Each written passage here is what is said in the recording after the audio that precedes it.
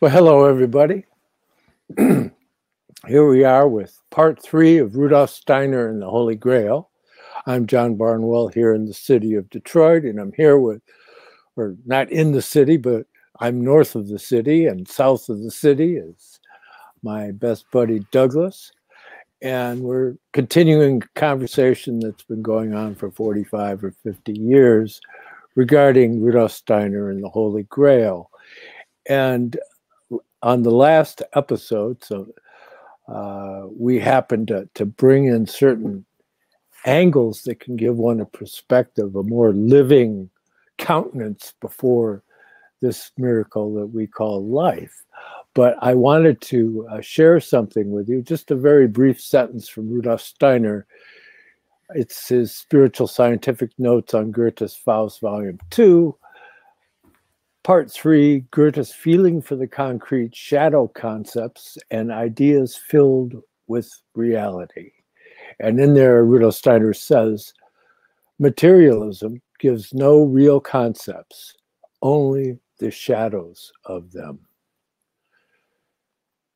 And that kind of sums up what we're trying to do here, because our emphasis has been toward coming to an understanding of the threefold nature of the great cosmic being of Christ that incarnated in the baptism in Jesus Nazareth, and has now been able to unfold certain sophionic forces, we might call them, forces of soul, that develop into the capability of being able to create a relationship with Jesus Christ, the great leader of mankind that sacrificed himself on the hill of Golgotha. And as the legend goes in the Grail, that the blood was captured into the jasper cup by Joseph of Arimathea, the Phoenician tin trader, and that the Grail was taken off to points in the west, ultimately to the Isle in Britain, that is related to so many stories, but also through the Kingdom of France and Spain. And from the stories that we get the story of this traveling provider. A Grail is a provider. It gives you, it nourishes you. And so when you look into it, and I was having a conversation the other day with Robert Allen Pittman, and he brought up the idea. He says, there was a lot of utensils on the table at the Last Supper, and they were probably all kept as relics by the people that were involved. And so there could be many stories about the Grail, but its importance in our modern evolution is its value as picture language. And all the scriptures of the world are written in picture language. What that does is that provides you with the means to be able to develop your thinking into the realm of picture, and not the materialism that was just referred to by Rudolf Steiner as shadow thinking. And so in an effort to do that, we're going to have fun with it today here with Dr. Douglas Gabriel. How you doing? I'm doing well, doing very well. Anytime you talk about the Grail, it makes me happy. So today, I think we're going to discuss some things that for some people, they may not be familiar much at all with what we're going to address, because you're going to address the end of evolution of the Earth incarnation. And I'd like to address basically putting a perspective on and putting the backdrop up here of the gifts of Christ to the human being. Because when you're talking about the Holy Grail, in essence, you're talking about the gift of Christ and the way that we become then connected to Christ in the future. And right now we're in the 5th post-Atlantean age. We're going to talk a bit about the 6th and the 7th, so that people know what's coming, and so that they can understand that it looks as if these are the end times. But as you know, in some of our last conversations, we've talked a lot about the book of Revelation of St. John and, the apocalypse, because those images are oftentimes referred to, but they are also oftentimes little understood. So it's always great to address the Grail, John. Thanks for having me with you today. Well, you're very welcome, my brother. And I think that to lead off, you know, the other day we tried having the show, and it's ironic, but it appears as though the coronal mass ejection was disrupting our internet signal, so we couldn't do it then. It was doing it earlier today, and hopefully that leg of the mass ejection has passed us by, and we'll be able to continue with our program here. But speaking of the sun, and so there's many forces working in the universe, and one thing that I wanted to get to, because I was going to do it last week, is to share with you a quotation that I think is really relevant for what we're going to discuss today. And it comes from the Nature of Initiation, the first and second occult seal pictures in the Apocalypse of St. John lecture cycle. It's lecture 2 on June 19th in Nuremberg in 1908, Collected Works 104. But he says, and I quote, "Yesterday, we emphasized what has to happen to a person if he is to receive initiation. If he occupies himself only with the customary activities of the present day, he is unable to receive initiation. He must be so prepared that during ordinary daily life, he performs the exercises of meditation, concentration, etc., prescribed for him by the schools of initiation. The effect produced by these exercises is, on the whole, the same in all kinds of initiation. They only differ in that the further we go back into the pre-Christian schools of initiation, they are directed more to the training of thought, to the exercise of the power of thinking. The nearer we approach the Christian times, the more are these exercises directed to train the forces of feeling.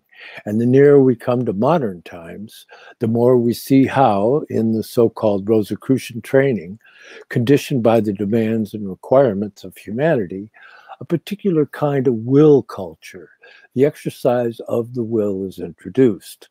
Although the meditations are at first similar to those of pre-Christian schools, they're nevertheless prevails everywhere at the basis of Rosicrucian exercises, in particular training of the element of will.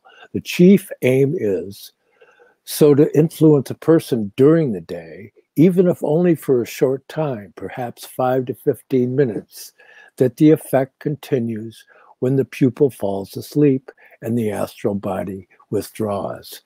And so there's more to it, but the point Rudolf Steiner is trying to make is that if you can consummate your dedication to Christ, you know, if you can accomplish the chemical wedding at least 5 minutes in a day, what that does is that you're giving Christ permission to actively engage with you when you go to sleep.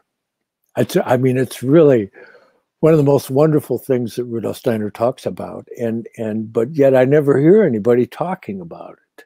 And so I talk about it a lot, because if you go into the ancient Egyptian mysteries, they talk about Osiris being dismembered and into 14 pieces, and the wailing of Isis over the dismembered body of Osiris, and they reassemble them and all of that.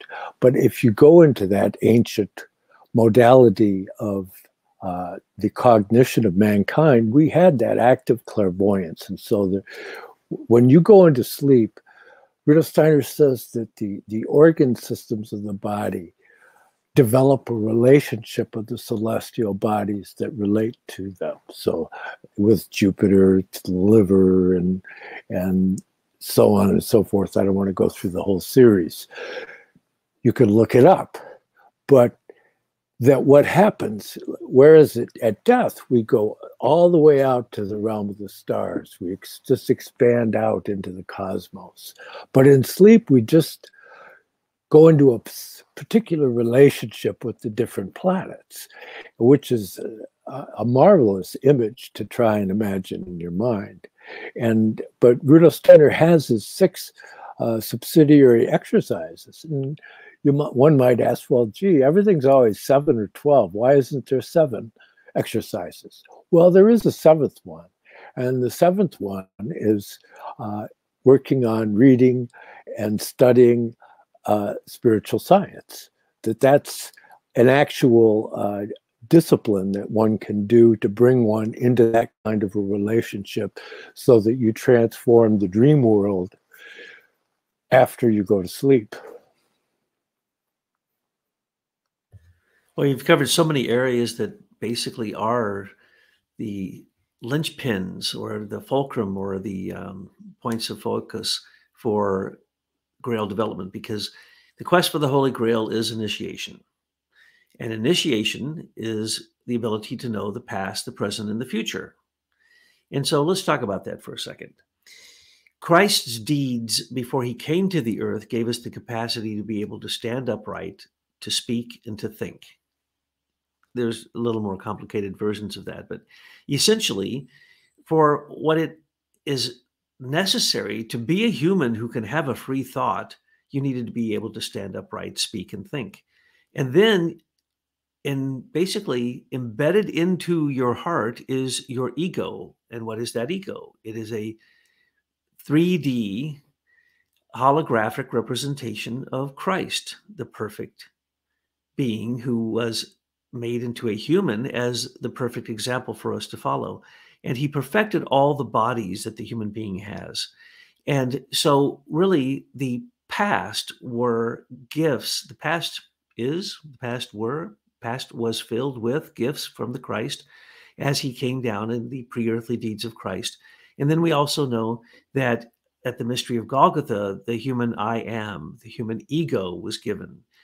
So you can say the physical, etheric, astral, and ego had to be built up over the past, also through the previous incarnations of the planet Earth, Saturn, Sun, Moon, and Earth. So we're in the 4th incarnation of the Earth. And during that is the lowest point. And so we can say that, as Steiner points out, that that's the Mars section of evolution. From the mystery of Golgotha on is the Mercury evolution. Now, when Christ gave us our ego, it still wasn't very developed, right? So then he had to give another gift, and that gift was the gift of memory. So an ego that can remember is really the basis of what we're here for, and also to figure out how that has a relationship to death, which really is a spiritual birth. So you should say death and birth. So our mission is to figure out what death is right now. There are recapitulations of these things in the times that Steiner would call, and there's a variety of names for this, epochs, eras, root races, so on and so forth. But let's just call them what he calls them, these ancient epochs. So he says that after Atlantis, there was the ancient Indian epoch. And in general, those people were developing their etheric body because the physical body had already been developed, as I just mentioned, through the pre-earthly deeds of Christ, which all happened on Lemuria and Atlantis. So then, as they're developing the etheric body in ancient India, this is a long time ago, folks. This isn't the India that you know of. It isn't the India that's in the history books. It's the India that Steiner demarcates by calling it ancient India. And to give you, who are scholars in this, what we're talking about. Oh, let's see. I didn't even write that down. Basically, it's 2,160 years, and there are 7 cycles, and we're in the 5th cycle. The first cycle was ancient India. The second cycle was ancient Persia. The third cycle was ancient Egypt, Chaldea, Sumeria, Acadia. You could even say he uses the phrase Mesopotamian, and they are together. And the next one, of course, is Greco-Roman. And we are still living in the area and in the influence of the Greco-Roman period. And as we know, the Greeks were somewhat of an ideal classical age, and the Romans basically subsumed all of that and all of the other pagan religions, all the mythologies, into Romanism.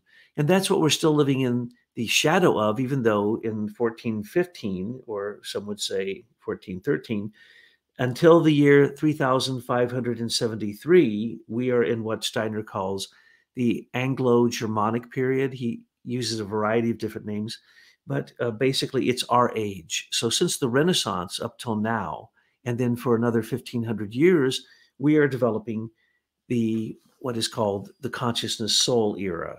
And these periods, these great epochs, would develop the other two previous soul characteristics of the intellectual soul and the sentient soul. Now, that's the preface to say what is happening in our time and what's going to happen in the near future. What is happening in our time is that Christ had already come into the physical realm, into a physical body, once and only once for a little over 3 years. The cosmic being of Christ from the Trinity, working through the Elohim, came into the body of Jesus of Nazareth. That was the turning point of time. That's when death of the earth was changed from an inevitable entropic death to basically an ectropic life through the gifts, the light, the wisdom, the love of Christ. So basically, Christ redeemed the physical. Now, at this point in our age, and particularly since around 1930 or so, and continuing on permanently, Christ is going to be manifesting to those who have eyes to see and ears to hear. But we must look through the astral body, our own astral body, into the etheric, because Christ right now is redeeming the etheric realm. Now, that's the etheric realm of the earth and the etheric realm of each human etheric body.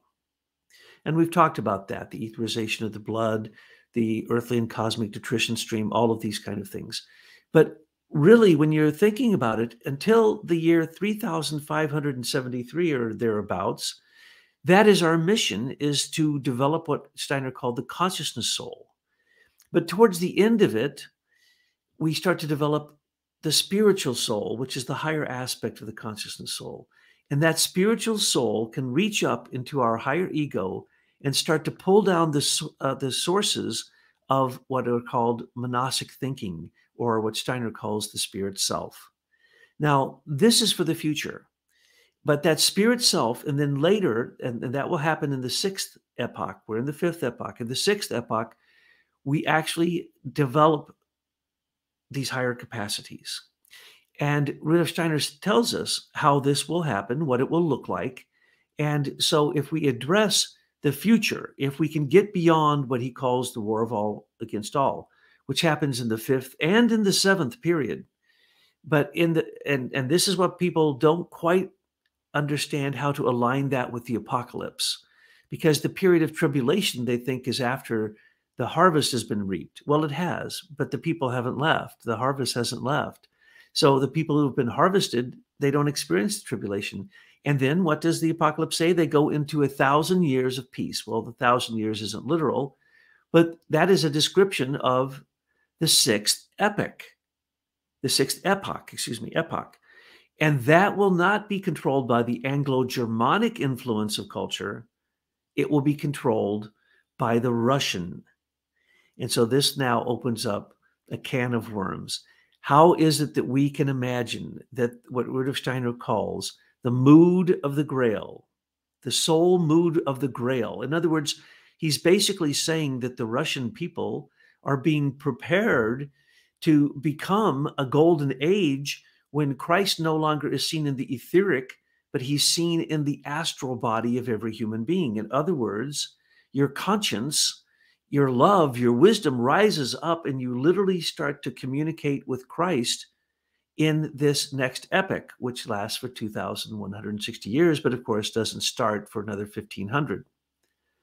So we have told by Steiner how this happened, and it's very instructive, because if you wish yourself to work with those forces that come from the mood of the Grail, the mood of the Holy Grail, then we can look at basically what has happened with Russia and what will happen with Russia as a perfect example of what will happen to all human beings. Because as John just indicated through that reading, through that indication of Rudolf Steiner, an initiate is oftentimes going quicker through the normal process that all of humanity will go through, but they're just going through it early because they're more advanced. They are like Kuan Yin. They got to the gates of heaven, they turned around, and they came back to help everybody else get through the gates of heaven. So that's what an initiate is. So an initiate, can an initiate already be experiencing the sixth epoch and the seventh epoch? The sixth, where Christ literally comes to rule in this golden age, and the seventh, where those people who have gone through that golden age, and by the way, it's all ruled by morality and by love. In our fifth epoch, it is faith that gets us through what looks to be in the end times of the war of all against all. In the sixth epoch, it is love. And that love comes directly from your communication with Christ consciously in your astral body. But in the seventh epoch of the incarnation, post-Atlantean incarnations, it is hope that will get you through. Because in the end, as we always tell you, and in what we've been discussing in terms of the apocalypse lately, if you are one of the chosen remnants, and he says both in the fifth and the sixth, there are only a remnant, a small remnant is preserved. A small remnant of the followers are preserved. And he even gives you their characteristics and tells you how it is they got there and why they got there. And it's because of their love. It's because they have faith now that Christ is in control of what even looks like the end times. And then in the next epoch, when they incarnate, it will be this love. But in the epoch after that, the seventh, they will have to fight evil, but not fight evil. They will not resist evil. They will simply help conquer evil and take those who have become tremendously immoral and help them become moral. And that will be our job at that point, finally, to redeem evil. But until then, resist not evil, understand it, be aware of it, and help those who are willing to move forward to come into a moral realm, which is basically what the sixth and seventh realms are. They're a realm created out of morality, and that morality is, of course, created out of love. So when we're talking about the future, I keep telling people that, yes, the end times are here. Yes, the war of all against all is here. And guess what? That's really good. It's good for the remnant. It's good for the 144,000. It's good for those who sing the eternal, preach the eternal gospel, which is that we are all immortal. That's what Christ has come for, is to teach us to overcome death. It's good for those who sing the new song of the Lamb. It's actually a really great time, and the tribulation doesn't even affect them. And then they have more than 1,000 years of peace. They will have 2,160 years of peace, but it will be centered on the Russian culture, because the Russian culture has been longing. They have been so repressed for hundreds of years, and they have saved Central Europe from the suffering of the marauding Huns and all of the marauding tribes that came off the steppes. Right there in Ukraine, where the Rus were born, where the Russians were born, they basically created the mitigating factor to keep evil from coming too early into Europe. And so we actually owe the Russians for the fact that we have freedom right now. And in the future, because they have been so suppressed by communism and by dictators and by a lot of war, trying to defend their own land, which then subsequently defended Europe, the Russians have been longing for things like the city of Kitesh, which I'll describe later, and for their missing emperor, Dmitri. And on his deathbed, Rudolf Steiner said, we need to figure out the mystery of Dmitri, understand who Caspar Hauser is, and a third thing, which it slipped my mind right now. Too bad, I forgot Steiner's final words. Oh, I feel very bad. But anyway, the point is that Dmitri was a Russian. He was the son of Ivan the Terrible, and supposedly he was killed. And some say no. And then supposedly pseudo-Dimitris came back into Russia. But the mission is to understand what the longing for a moral leader is. That's what Dmitri is about. So is Russia Does the Russian folk soul long for a moral leader? I would say that is pretty much the biography of Russia. And are they longing for this invisible city of Kitesh, which is very much akin to the image of the New Jerusalem in the Apocalypse as it descends from heaven? So Kitesh is living in this realm that only certain people can see it. So there you have the same thing. You can see Christ in the etheric. The Russians can still see Kitesh in the etheric realm, and they are still longing for a true leader to come, Dmitri, to basically be, who is that? That's their spirit coming to lead their soul. And that is exactly what the future mission of the sixth epoch is about. And that's the reason it's in the hands of the Russians, who have in their soul the mood of the Holy Grail. Yes, and of course, the period we're referring to, I have diagrams in my books here that cover it, but we're talking about the transition into the Eastern European epoch. And these are like cultural ages. And so we're talking about the sixth period. And when it goes into the Eastern European period, it's 3574 AD. So that's a ways off. And then when you figure that there's a way in which these things unfold gradualis, they unfold gradually, so that you have another lag that has to do with the integration of this new impulse into the becoming a central cultural impulse. And so, yes, the transformation of our consciousness soul age into the spiritual soul, just as if you go back with the story of the Grail itself, is that that happened. The story of the Grail centers around the 9th century, and that's during the age of the intellectual soul. But Rudolf Steiner, on rare occasion, refers to the intellectual soul as the higher feeling soul. So you have, just as a counterpart to the, excuse me, the junk phone calls. As a counterpart to the transformation of the consciousness soul into the spiritual soul, you have the transformation of the intellectual soul into the higher feeling soul.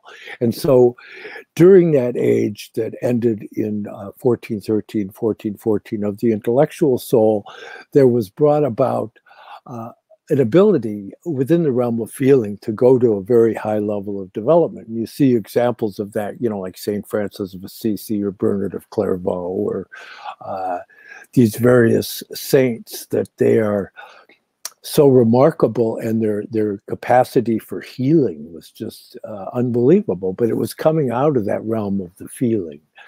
And so when we look at that, and you see the intellectual soul, which is the central theme of the intellectual soul development, is the works of Aristotle.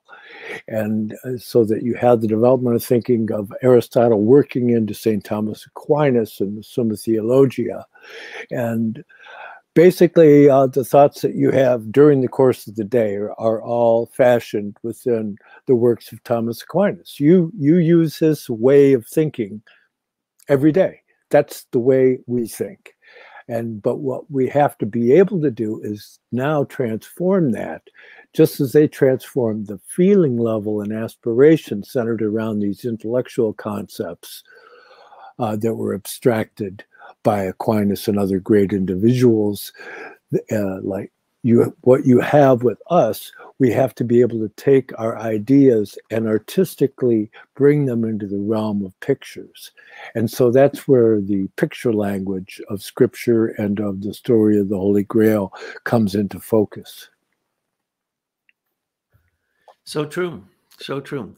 And let me share one more thing, because it really gives you that image, because no better person to do that than Novalis. George Philip Friedrich Freyer von Hardenberg, who died in 1801. He says, "Blood will stream over Europe until the nations become aware of the frightful madness which drives them in circles. And then, struck by celestial music and made gentle, They approach their former altars all together, hear about the works of peace, and hold a great celebration of peace with fervent tears before the smoking altars. So there you have that image. I mean, it's something that one can envision as a future destiny that you can meditate on. And so when you get individuals like Goethe or Novalis, and they so often give you food for thought that literally is food for thought, that it literally does nourish those refined centers in the brain that are so significant in that they'd been re-articulated by the Archangel Gabriel during that period that ended November 1879. And now it's up to us to fill it with spiritual substance. And that is the transformation of the consciousness soul into the spiritual soul. Absolutely. And this is the key to the fulfillment of the Grail. It's how you fill the Grail. And at one point, Rudolf Steiner gave the image of the sickle moon. And then on the part that you can't see, there's the illuminated part that's the sickle, but on the part that you can't see, your name is written there. And that's really what we're talking about. And what is your name? Your name is, whoever your name is, the Christ and Spirit. So when you finally attain these realms that we're talking about, you literally become a spiritual group soul with Christ, but on an individualized level. It won't be like being part of a group soul of a tribe in the past with humans. It will be a new type of spiritual communication, of spiritual communion. And that is the reason that the supper is always used as an example of what happens when you go into the spiritual world, just as John just mentioned through that indication. It's through being fed. Now, if you want to study the things I was talking about in terms of Russia, you would have to go to, and I'm going to have to ask you, is Sergei Prokofiev his grandson or grandson of the original Sergei Prokofiev, right? Grandson. So Sergei Prokofiev in this book called, let's see if I can read it here. Yeah, pretty much. It's called The Spiritual Origins of Eastern Europe and the Future Mysteries of the Holy Grail by Sergei Prokofiev. Very thick book, fantastic book. It talks about those things I was mentioning. Why the mood of the Grail is the mood of the Russian people. How did that happen? And what does that have to do with the future? And so in this book, he does an absolutely splendid job because he is, of course, Russian and one of the great anthroposophists and certainly one of the few comprehensive commentators on Rudolf Steiner's opus. Now, he has two other books. When I mentioned Dmitri, he's got this book. That's Sergei Prokofiev, The Riddle of Dmitri. Let's see, what's the rest of it? Considered from historical, psychological, and spiritual scientific viewpoints. So if you want to understand Dmitri, so if you're really into Russian studies, this is good. Very good book to read. Then I'll mention two other things. One is a little book he produced called Prophecy of the Russian Epic. Now, this is going to give you basically his cure for what we were just talking about, the depression and suicidal feeling you get as you're looking at the end of times or the war of all against all, which certainly it seems that we're there now. And if you haven't noticed that, well, good for you. But it's kind of hard to ignore them. How the Holy Mountains Released the Mighty Russian Heroes from Their Rocky Caves. This is what's called a bylina. It's basically an old epic. See, I did use the word epic today. It's an old epic, and it's a poem. And it basically says these great heroes were in this battle, and then they couldn't quite deal with it all, so they withdrew to a mountain, and they went inside the mountain. But they're coming out with all these magical forces, and when they come out, they're going to conquer the Antichrist. So literally written into their ancient ideas, these were older ideas that were written down much later. They have this concept that below the mountains in Russia are heroes that are going to come out and conquer the Antichrist. What's that about? Look at Apocalypse. Who are we in the apocalypse? Well, you're a number of people. Well, you get to be who, whatever you're doing, your deeds determine who you are. But we are all the woman clothed with the sun, with the moon beneath our feet and the stars about her head, holding the child of the future who will rule with an iron rod. And who's trying to eat the woman and the child, of course, that is, one would call it the Antichrist, the beast with 7 heads and 10 horns, as well as the whore of Babylon riding on that beast, as well as the 2-horned beast. They all want to eat the woman, right?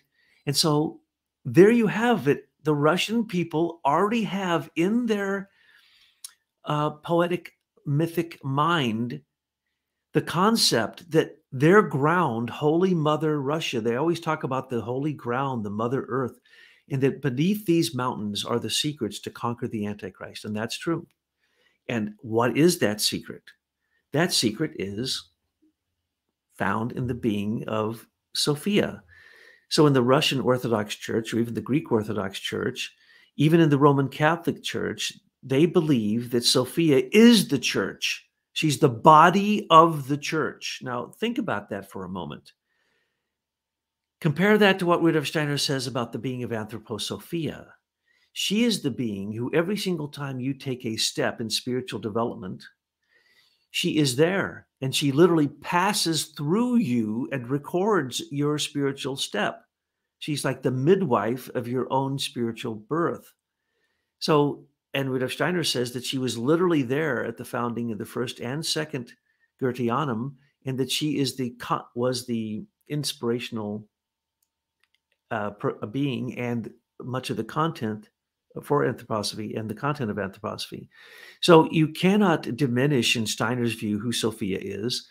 And so if you look to the future, you also see that the 6th epoch will be ruled by peace, by love, by intelligence. That is a description, and wisdom. That is a description of Christ marrying Sophia. So we're Sophia in the apocalypse. We are the soul that has to get perfected and put on the white raiment and sings the new song of the Lamb and preaches the eternal gospel of immortality for humans who have spiritually arisen to understand their relationship with the cosmic Christ. So we have this now in literally the literature.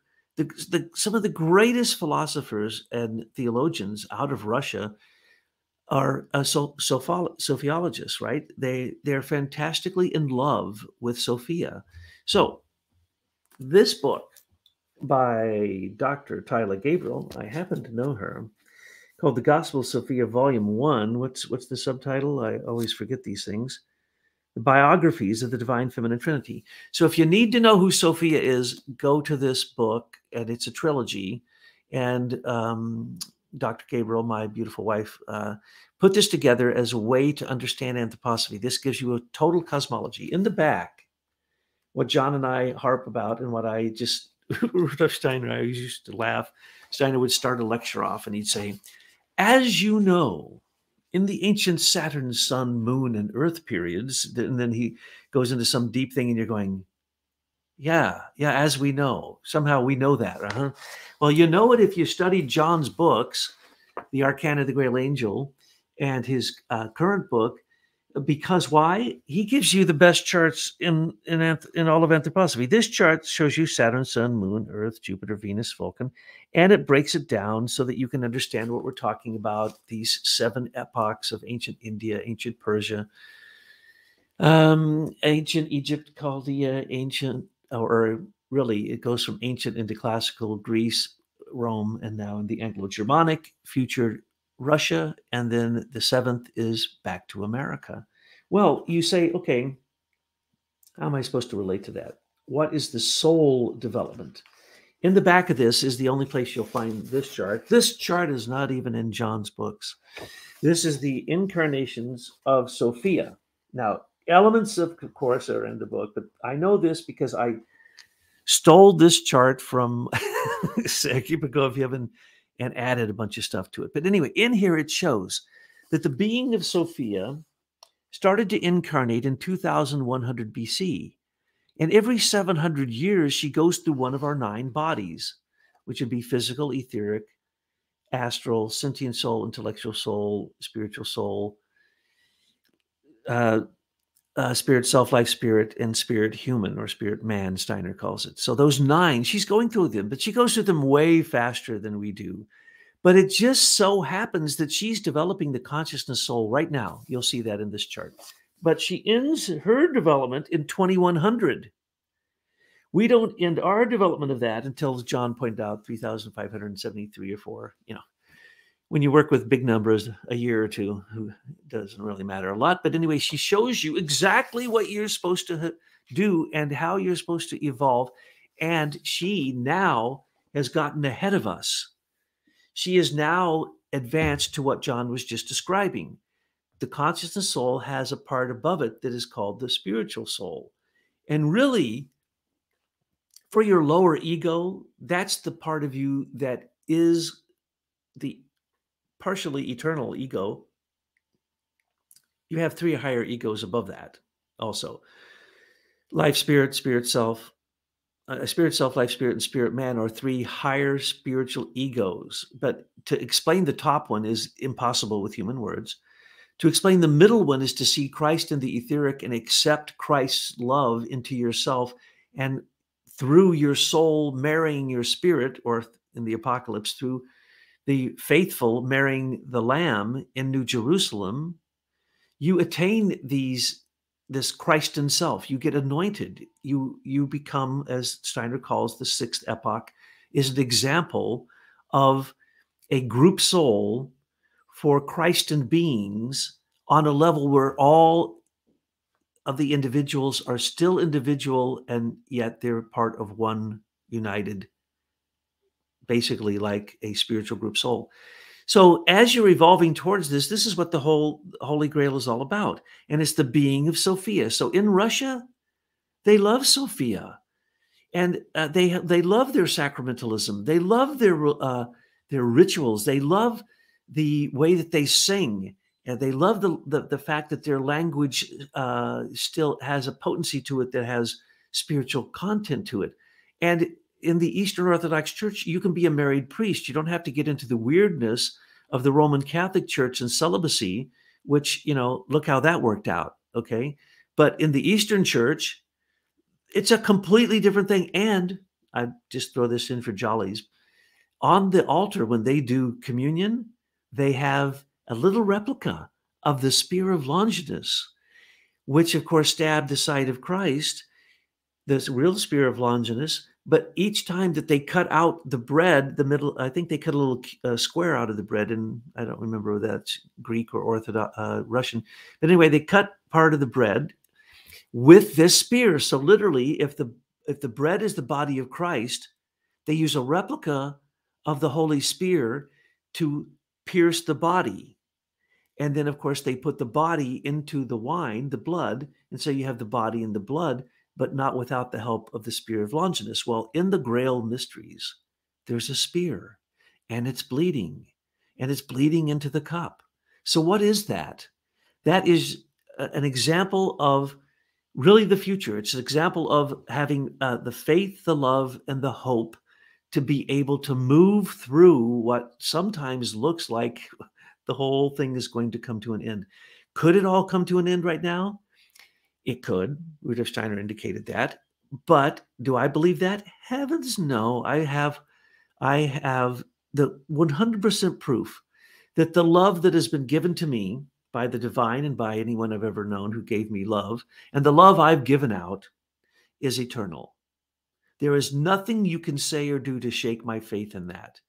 But then I have the advantage of having been clairvoyant for most of my life, and I could see these beings, and so I couldn't deny it if I had to. But the point is, I have hope that even if we have a curtailed, a shortened manifestation of the 7 epochs, I 100% believe that Christ, as the Lord of Karma, can mitigate any disaster that a human can create. I don't believe that a human, even though we do have some terrible, terrible machines right now, I'll just say, that deal with what's called the third force by Rudolf Steiner made, and it's, of course, electrogravitational energy. And this has the capacity to change what the future is going to be. But I don't think that we will actually get to that. I don't think that the sun's going to wipe us out either. And I don't think that the new galactic super flare that we just discovered recently when it hits here in 10 years, is going to take us out. I really don't. Why? Because Lemuria was destroyed by fire, but there was a remnant. Atlantis was destroyed by a flood, but there was a remnant. We will be destroyed by what we are putting into the air, the entire atmosphere of the earth, the etheric atmosphere of the earth. But I'm 100% convinced that even though materialists are crucifying Christ in the etheric realm, those who believe in Christ and the cosmic Christ and have Christ on the throne of their heart, who can look through the astral at Christ in his second coming in the etheric realm, I believe that is the sanctification and the redemption of the earth. And the rest, it may go into the eighth sphere, but remember, even in the seventh epoch, it will be our job to redeem all of the immoral people who have consciously chosen evil. So we don't ever get rid of our brothers and sisters who are not evolving at the appropriate speed. We simply have to later, when we have more power and more love and more wisdom, and we are literally have Christ will be standing right there speaking to us, talking to us. Sophia will be right there looking at us. We'll have the power of love and wisdom in the future to be able, with our moral force, to be able to help the people who have turned towards evil even in our age. So I always try to say in every single thing, matter of fact, I don't know a single time that I've ever spoken on a podcast where I didn't try to bring hope, because it is hope that will give you the faith. You don't have the faith now because we can't see the spiritual world, but we can have, we don't have what we would call the proof, the absolute physical knowledge. We have to have some faith. And if we have that faith, and then we watch to see the spirit move, we will see that love is constantly, through wisdom, manifesting in our world. And that is what will then give us the power to build the future. Pistis in Greek, faith. Just as Sophia is wisdom, and the great text of Pistis Sophia that refers to the mysteries of Mary Magdalene. Yeah, you have the Hagia Sophia, the great, it's since been transformed into a mosque in Istanbul. But so you have this image of these transformative forces of birth, the mysteries of the mother, and death, the mysteries of Christ, that we die in Christ. And but we have to get to what we originally discussed talking about. Oh, how unorthodox of you. Address the topic? But your topic, you surprised that on me, the moon reuniting with the earth. You got me on that one. I wasn't quite prepared to address that one. Well, Rudolf Steiner says in this particular lecture, I won't bother looking, I'll look up the title after, but he says in the course of evolution, humanity is becoming, well, let me start earlier. We know that someday the moon will reunite with the earth. This is known by abstract astronomy and other sciences, but they push the time far into the future. It is, however, really not very far off. In the course of evolution, humanity is becoming younger and younger and retains the power of evolving in body and soul to a definite age. In ancient India, man retained plasticity up to the age of 56, at the time of Golgotha to the age of 33, now to the age of 27. In the sixth post-Atlantean epoch, it will be the age of 21 to 14, and in the seventh, 14 to 7, or 7 to 14.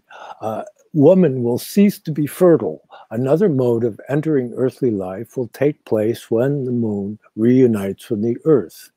In 8000 AD, the reuniting of the moon with the earth will be of great significance. We shall be connected with the earth differently. The intellect will become more and more shadowy. If man does not resolve to absorb what is to descend from the spiritual world, he will pass completely over to the shadowy side of his intellect. The intellect is now only able to understand the mineral kingdom. It cannot penetrate to the human being. Plant life is a deep riddle to it. Animal life is more so. Human life is completely opaque. The formation of images devoid of reality will continue unless man resolves to develop imagination. If he does this, the shadowy pictures will be reanimated by spiritual science and become not merely human events, but cosmic as well. We read in occult science that human souls at one time left the Earth for other planets and later returned to Earth existence. In turn, those from Mars, Jupiter, and other planets returned to the Earth. All these events are substantiated by investigations of the spiritual world, and in this connection, we find an extremely significant event in the 7th decade of the 19th century. Man returned to Earth from the other planets up to 1879, the beginning of the age of Michael, right? Since then, other beings from foreign cosmic regions enter into relation with man on Earth. In Atlantis, man was the last being to enter the Earth. Since 1879, Vulcan beings descend into earthly evolution. They are the first super-earthly beings to bring messages. To them we owe our spiritual science. The human race does not welcome these beings. As a whole, it ignores them. This will bring the Earth into a tragic condition ultimately. They will continue to descend, but man will not understand their speech except by understanding spiritual science, which should transform the social environment. These Vulcan beings from between the moon and Mercury are trying to obtain a foothold in earthly existence. They seek to be the forerunners of the end of the Earth and the return of the moon. Our shadowy intellectual understanding must be reanimated by the pictures of spiritual science. Shock after shock will arise, and the Earth will dissolve into chaos if these beings meet with opposition from humanity. It may seem harmless to think only automatic thoughts of mineral, plant, animal, and man. Today, they are merely thoughts. But should this continue until the reunion of the moon, the result will be chaos. Full humanity must be drawn into the intellect. Incorrect and unreal thoughts will receive at a blow the real truth at the reunion of the moon. These materialistic thoughts will then bring forth a terrible race of automatic beings who stand in their nature between the plant and mineral kingdoms. They will be endowed with great power of intellect and understanding, and will enclose the earth in a kind of net or spider's web. They will enclose what man imagines without spiritual science. For machinery is really thought poured into the mineral. All modern unreal thoughts will become endowed with being. And I can go on, but the point is that it's manifesting out of thoughts is the future. And so being able to enter into this relationship with Christ, we're developing that alternative future, which is that evolution, as St. Paul said, you shall be as the angels. But that's a moral impulse. In materialism, there are no moral forces. It comes out of the mechanical world, and there's no moral forces in that realm whatsoever. But yet they want to try and through technology integrate us into that realm. And that's the ultimate sin. That's so true. And he says, as we go towards the 6th epoch, it's just immorality. It will be an issue of, will the I am choose morality or immorality? And these beings between the plant and the mineral world, those are our computers. Those are minerals that we make look as if they have some type of life, self-motive, self-organizing, self-creating, and it's just certainly not true. It is human thought poured into the realm of the minerals that reflects back the brilliance of human thought when it's attuned with the spirit. So the moon reuniting with the earth, Rudolf Steiner said, if we develop the third force, which I call electrogravitational force, that this third force, he said, would be able to move the planets. And at that point, we would be able to disturb the cosmic plan for the Earth. That's very disturbing. The moon left the Earth during Lemurian times, and that's when we separated. And well, That's when we started to male and female were necessary to create children. Really, that was the Garden of Eden, the first Garden of Eden. According to Steiner, there were 3 versions of that. But the first one on Lemuria, that when the moon left, it was the hardest, most dense part of the earth. And if it had not left, we would have over-crystallized. We would have over-materialized, and it would have even slowed down or stopped the forces of evolution and the plan of evolution, spiritual evolution. So it's absolutely critical to understand this, that at this moment, do we have the capacity to move the moon? Because the moon, according to scientists, through entropy, will simply slow down and start to re-enter our atmosphere. And when it does, it will break into pieces. And Steiner points out, yes, that will happen. But why does it happen? It isn't because the cosmos, or particularly our solar system, is now ruled by entropy. That's not true. It's ruled by Christ. It's ruled by ectropy. It is part of evolution that the Earth, through its different incarnations, Saturn, Sun, Moon, Earth, into Jupiter, Venus, Vulcan, will change its forms. Next incarnation of Jupiter will have at least 2 moons, and the Earth itself, but it will be in a completely different form. So it's like a caterpillar who goes into the chrysalis, turns into a state of chaos, and then reforms inside of that chrysalis as a butterfly. Well, that's what happens in between these different incarnations. So you cannot actually use human thinking to imagine what the future Jupiter incarnation will be like. But what John has brought is one of the big points that, again and again, I like to bring. He point blank says, right now, superhuman beings. He says superhuman men, but we're not going to call them supermen. We're going to call them superhuman beings, male or female or both, whatever, will come to us from the inner planets, Venus, Mercury, and Vulcan. Well, from the outer planets, Mars, Jupiter, and Saturn, we have all of our past. That's called the mothers, or that's called the incarnations of Saturn, Sun, Moon. But the future incarnations are already there, and they're coming to us. So those who are initiates, those who are able to perceive the cosmic Christ in the etheric realm in his second coming, can start to open up to communicate with these beings, beings from Vulcan, a planet which is invisible, as it were, but it is also the 7th stage of the incarnations of the earth. So it's making reference to a very rarefied state of being. But those beings who are there now, who have evolved ahead of us, which is rather complicated to describe, but all the beings are always evolving. So from one earth incarnation to the next, an angel is no longer an angel. They would have advanced properly to become an archangel. So we're dealing with basically angels, archangels, archai of a sort who had gone through their human forms, who want nothing more than to help us, as we will have to help those who have been trapped by immoral activity, illogical thinking, and war. That's the evil. We're going to have to help redeem them. So imagine how anxious we will be to do that, and we try to do it now in our lives. Well, think about the spiritual beings who've gone on in advance of us towards the higher realms. Of course they want to help us. They always are turning and offering a hand to help us climb that ladder, go up the steps, go up Mount Meru, go up the 7-story mountain, whatever you want to call it. They're there to help us. And as Rudolf Steiner likes to use the phrase, it is from the ever-present help of the spiritual world. We have Sophia, we have Michael, we have Vidar, we have our guardian angels, we have all the saints and the hosts of angels.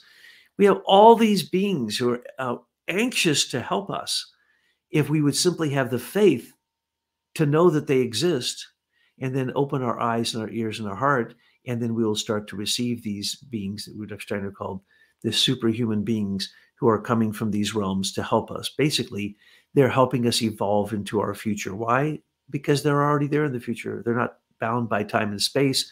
And so they're basically lifting us out of the linear understanding of time and the 3-dimensional experience of space into a higher realm. And that's what's going to happen as we evolve from the post-5th Atlantean age to the 6th to the 7th. We start to develop some of those characteristics in a nascent fashion, in a beginning, as a birth. And this to me, I don't know. I get horribly excited about this stuff. Most people on Facebook and on the internet, what do they quote? All the horrible stuff about the spider web and about Soroth and about, there are some horrible things that are predicted. But guess what? Read the apocalypse as an initiation rite, and you will see that the remnant is always protected. So if you're part of the remnant, you just simply need to work harder towards faith, love, and hope, and you will transform these future realms, whether it's the 6th epoch, the 7th epoch, or whether it's the Jupiter, Venus, and Vulcan incarnations of the Earth. Well, yes, you have to encounter the 3 ruffians before you reach the sprig of acacia. See, and so it's that whole drama. But Rudolf Steiner is very clear, because see, if we don't solve our dilemma of being able to recognize the living reality of the deed of Christ, then the ones that suffer from that is ourselves. And my friend Tommy Corrigan on his podcast the other day, I said, hey, if you're an atheist, what's it going to hurt? Just invite him into your heart, see what happens. And it's like that. The journey begins with one step, but and the more that, like in consecrating your meals, saying grace, saying a prayer, making the act of going to sleep sacred. Read some spiritual science before you go to sleep, instead of some action movie where all these people are getting shot, or listen to a piano concerto, or even better, a violin or cello concerto before you go to sleep, rather than Bruce Willis shooting guys. Yeah, you'll be amazed at the difference. But it's funny, because Rudolf Steiner says that when we sleep, actually our ether body and our physical body remain on the bed, and the astral body and ego takes off. He says, but your etheric body, well, it can think without you being there, but you're not aware of what thinking is going on, and it can even communicate. People talk in their sleep, don't they? And the astral and the ego is not even present. And he says, actually, that part of your being is smarter than you are. And so there's just all this wondrous aspects to this that is so fulfilling to find out about. But the more you bring yourself into relationship and discipline the levels of being and overcome fear, that's the big one, moving from the fear realm of the kidneys and moving it up to the heart through that principle of love. I mean, Douglas is a testimony to that. That's what he did. He was on dialysis and heart monitor and the whole deal, and those were both told to him to be incurable, and he changed his way of thinking. Metanoia, John the Baptist said. Metanoia, change your way of thinking. If you can transform this realm of being in which you focus your conscious mind, you can change what's going to be the result. And so, where is it? I have it right here. Let's see. If man will not unite with the Vulcan spiritual beings, he will have to unite his own being, as far as it is not spiritual, with this spider race. He will have to live with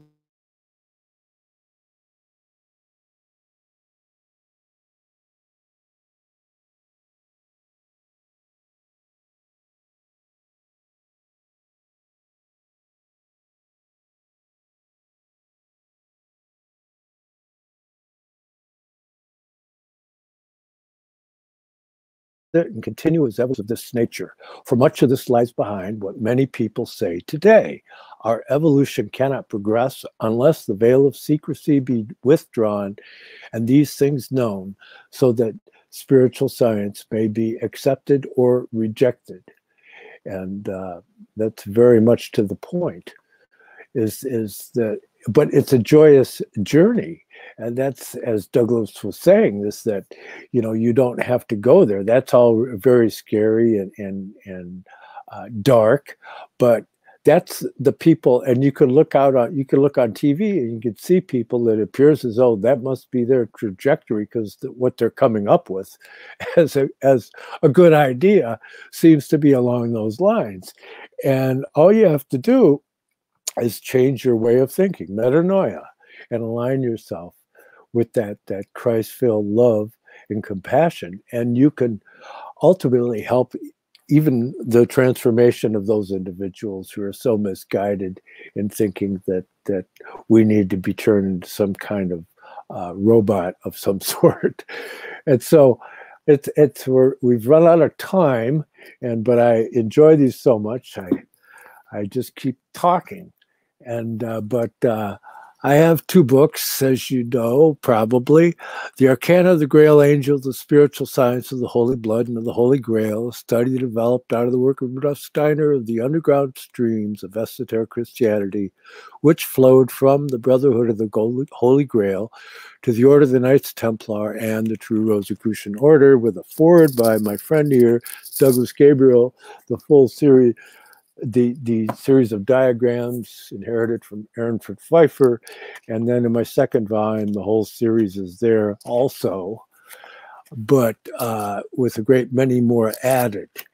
And this second book, the Light on the Path, the Arcana of Light on the Path, is still available. You can get it on eBay. If you're outside the country, you can contact me directly. I recommend the academia link below, because my Facebook's been pretty screwed up lately as far as I can't use the message component of it. So you can contact me through my academia link below. And Douglas's links for his books and Tyla's books, they're all below, and all kinds of interesting links, actually. And but I wanted to close out with a poem that I love so much. I translated from the French, which gives you that picture language and gives you the essence of what we've been discussing. And it's an alchemical poem by the Comte de Saint-Germain. Curious scrutator of the whole of nature, I have known the great all, its principle and its end. I have seen gold in its power deep within the mine. I have seized its material and surprised its leaven. I explain by what art the soul within the mother's womb makes its home, carries it out, and as a grape seed placed against a grain of wheat, under the humid earth, the one plant, the other vine, of the bread and wine. Nothing was, God willed, and nothing became something. In my doubting, I sought out that on which the universe is poised. Nothing appeared to sustain the equilibrium or to serve as a support. Finally, with the weights of praise and of blame, I weighed the eternal. It called my soul. I died, I adored, I knew nothing more. And so if you feel good about that, you could think maybe you can buy me a cup of coffee. PayPal.me/John Barnwell 888 and go up. You can get Douglas and Tyla's books. You can get them in PDF forms or digital format for free, and I highly recommend it. It's, as I've always said, Douglas is my greatest teacher and my greatest pupil, and I just click like and join my channel if you would. And Douglas, I want to thank you. If you have any parting thoughts, by all means. Thank you, my Grail brother.